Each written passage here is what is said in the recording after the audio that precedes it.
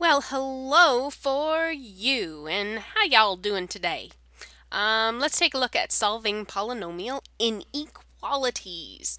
Our goal today, I can solve polynomial inequalities without technology. That's without it.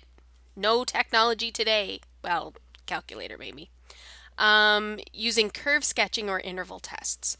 So we're going to look back at our interval tests, and so we're going to start by just doing examples, and I'll talk about certain methods as we're doing examples. So we want to solve x squared minus x is greater than 12. Now, as we saw in the last one when we were using technology, it's much easier if we rearrange it first. So firstly, as we saw yesterday, which maybe wasn't yesterday, might have been a couple days ago, I don't know. But this process is much easier if we rearrange to get one side equal to 0. So I subtracted 12 off both sides. And remember, that's a perfectly valid thing to do. Unless you multiply or divide both sides by a negative, it's exactly the same as using an equality sign there.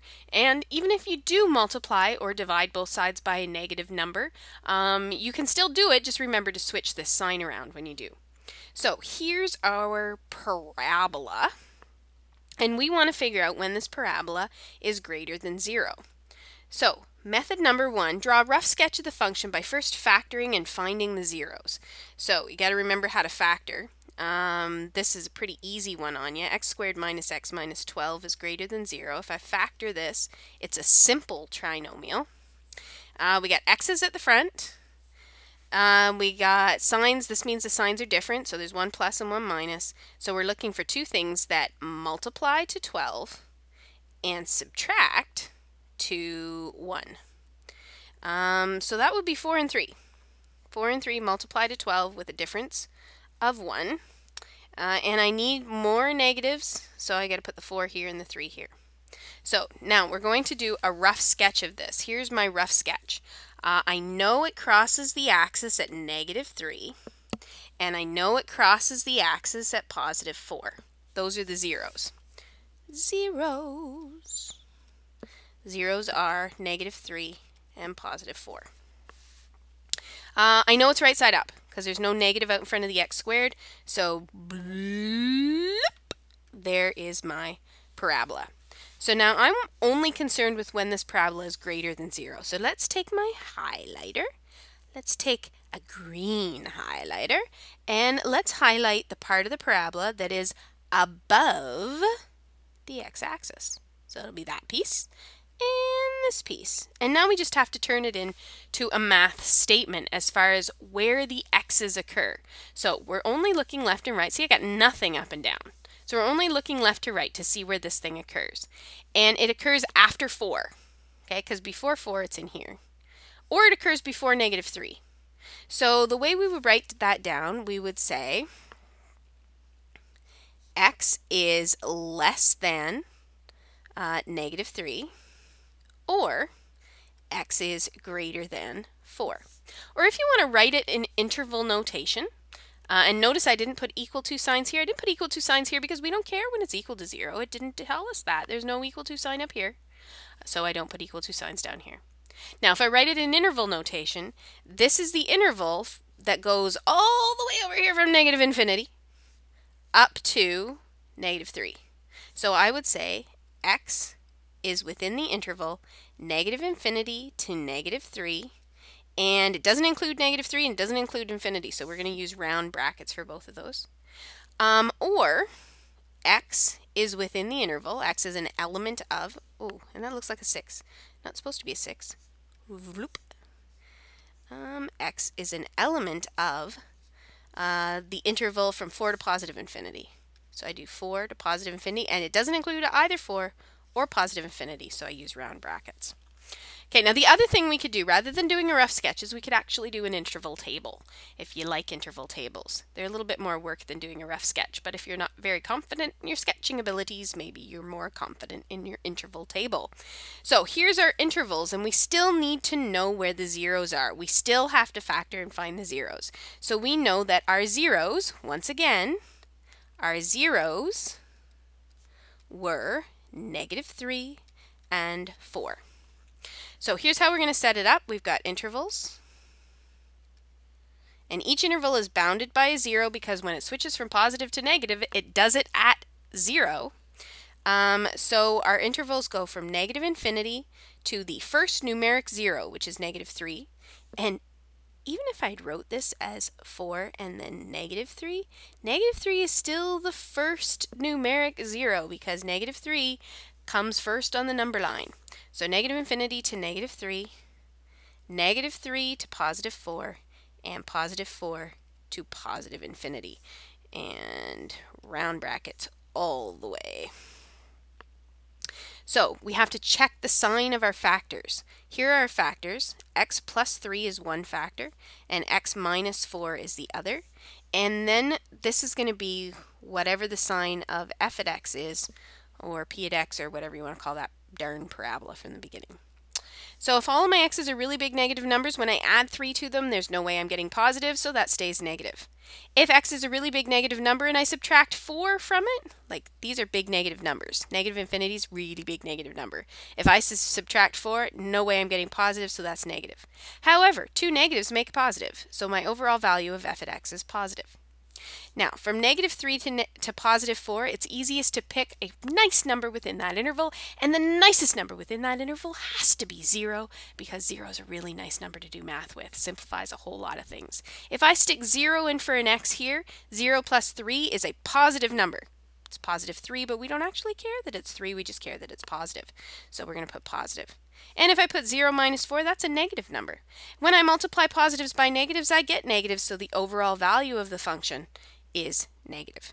Now these are really big positive numbers, right? From 4 to infinity, we can think of really big positive numbers, or we can think of them as being 5 if you really want to. 5 is within this interval. It can be a small positive number.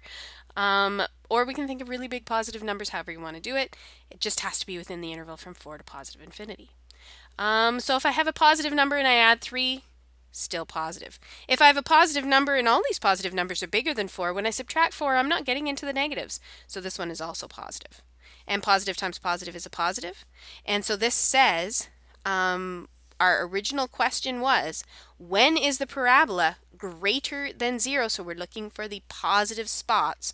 So these are the two intervals that we care about. And so just right beside it, we can say x is within the interval of negative infinity to negative 3, or x is within the interval of 4 to positive infinity, which was exactly the same thing we got from doing the sketch.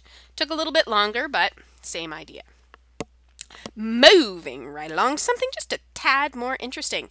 Solve x cubed plus x is less than or equal to x squared minus 6. Let's have a look. What does the star thing here say? Let's pull this out. It says, first we need to get one side to be 0. And we did it there, so I'm going to push that back in for a second. We're going to rearrange this to get one side to be 0. I want them in descending powers of x because that's just common sense. And so we're going to get x cubed, subtract 4x squared, plus an x, and then I'm going to add 6, so I get plus 6. And that has to be less than or equal to 0. And so let's take a look. Bloop, bloop. No matter which method we ultimately use, we'll have to factor the expression. So here we go. Let's go with factor theorem, which, remember, we have to figure out what is going to make this 0 with one. We have to find one 0 by trial and error, basically, although it's smart trial and error because we know that it has to be a factor of 6. They all have to be factors of 6. So let's see, what makes this thing 0? And if we plug in a bunch of numbers, we find that f at 2 will actually make this 0.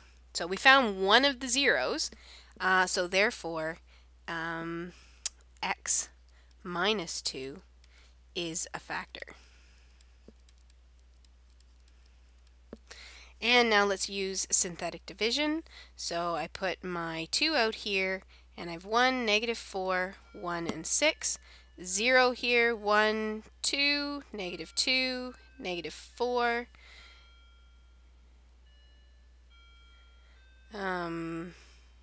Negative 3. Thought I made a mistake there, but no, I'm good. Negative 6 and 0. So our f at x now becomes x minus 2 was our first factor, and now we have the quadratic factor x squared minus 2x minus 3. And x squared minus 2x minus 3 is a simple trinomial, so it should be simple to factor. I know I have x's at the front. I know the signs are different, so there's one plus and there's one minus.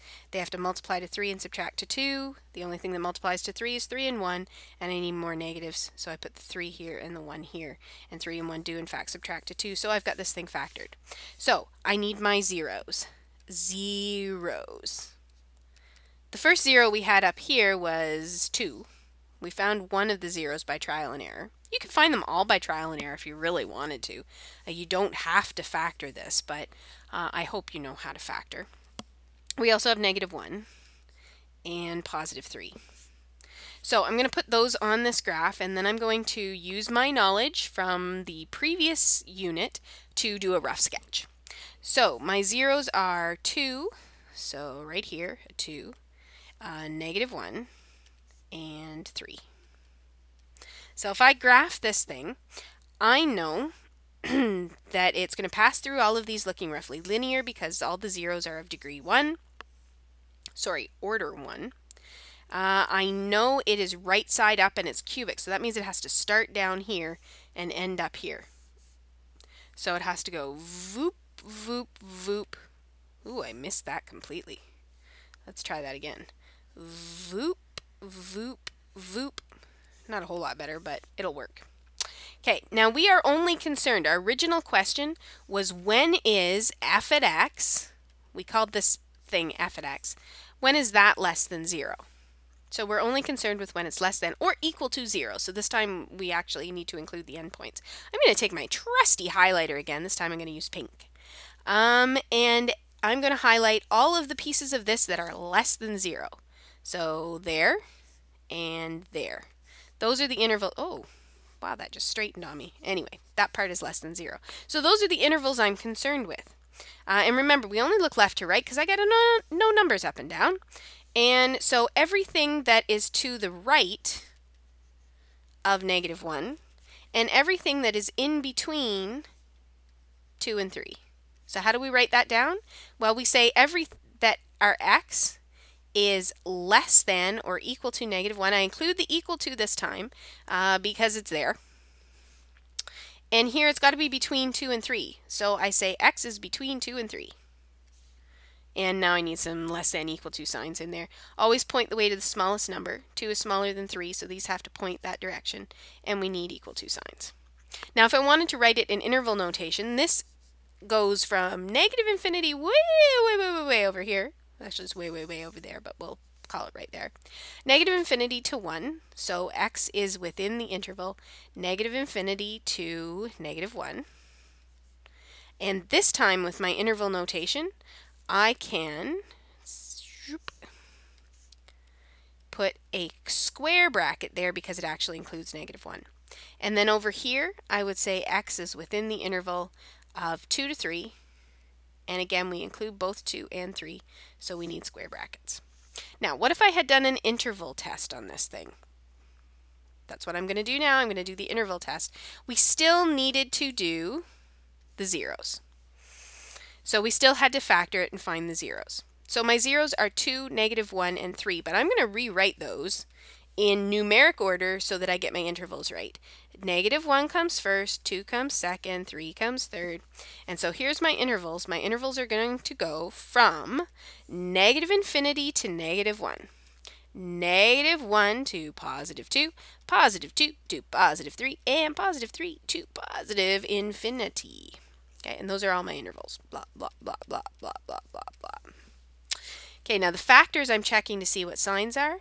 X minus 2, x plus 1, and x minus 3. And when I put them all together, I get my trusty f at x, and that's what sign I'm worried about because I'm only care about when f at x is negative. So let's go through these. From -infinity to -1, these are really big negative numbers. When I subtract 2 from them, they're going to stay negative. When I add 1 to them, I'm not going to get into the positive, so they're going to stay negative. When I subtract 3 to them, they're going to stay negative. When I have 3 negatives, it's going to stay negative, so f at x is negative. From negative infinity to positive 2, 0 is within that interval. So if I plug 0 in for these x's, I get a negative, positive, negative. And that means that my overall value of the function is positive.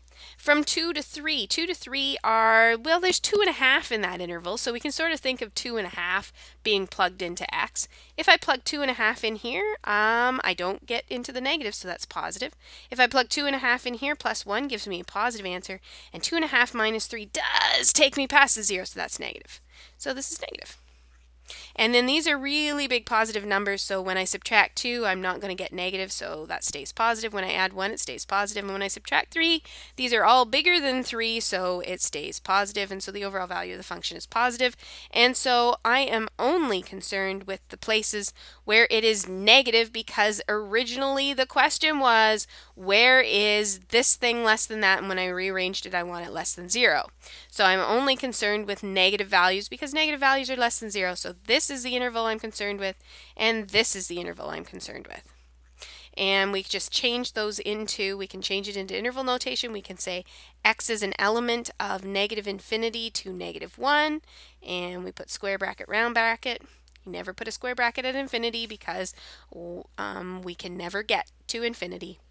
And x is an element of 2 to 3, and since we want to include the zeros, we put square brackets at both 2 and 3. So there we go. That is solving inequations. Let's see, we got any more? We got a funny one here.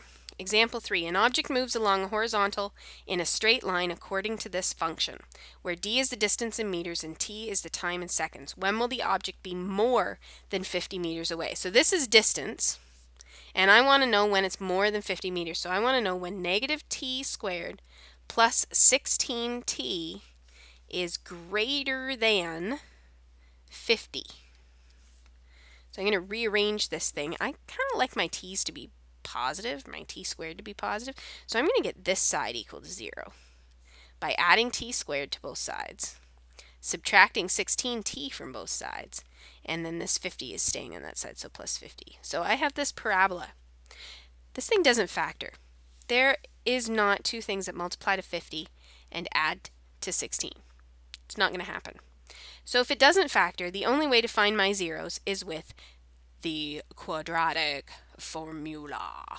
And when I find the quadratic formula, then I will go bloop, bloop, and I will actually have, I'll get my zeros with the quadratic formula. And once I have my zeros with the quadratic formula, then I'm only concerned with when this is less than 0. Okay? This thing points to the smaller one, so I want this to be less than 0. So when that's less than 0, it means that I need the thing that's underneath the x-axis. So I'm only going to be concerned with what's between the two zeros, not what's on the outside of it. So I have to solve my quadratic formula. So I say something really nifty, like using the quadratic formula. The quadratic formula. So using the quadratic formula, which is x equals negative b plus or minus the square root of b squared minus 4ac all divided by 2a. And let's plug into that and solve. Now I've got it down to this number. I'm going to leave it in exact form, so I'm going to use your simplification of radicals that you did in grade 11. 56 can be divided by 4. So 56 is essentially 4 times 14. And I can take the square root of 4. So I'm going to take the square root of 4 and pull it outside of the root bracket. So I have 16 plus or minus 2 root 14 divided by 2. Now 2 goes into both of those, so I can actually divide both of these by 2. So I get 8 plus or minus root 14. So we can actually say, and I know it has to exist between those two things, this here is going to be 8 minus the square root of 14, and this here is going to be 8 plus the square root of 14. And it's worth noting that both of these are going to be positive answers, so this should have been over here. And you can get those approximate answers by doing 8 minus the square root of 14, so 4.25. So this is about 4.25. And 8 plus the square root of 14, 8 plus the square root of 14 is 11.7. So D has to lie in between. I just lost my pen.